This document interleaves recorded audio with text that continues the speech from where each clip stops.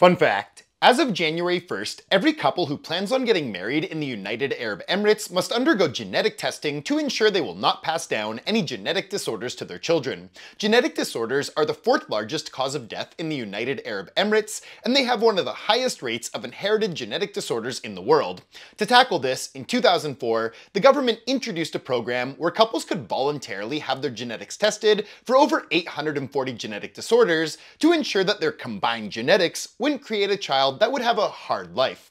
The project was a success, and by 2015, 165,000 couples decided not to get married since their genetics were not compatible. The program was expanded in 2022 and made mandatory in 2025. But an incompatible genetic test doesn't mean the couple is banned by the government from getting married.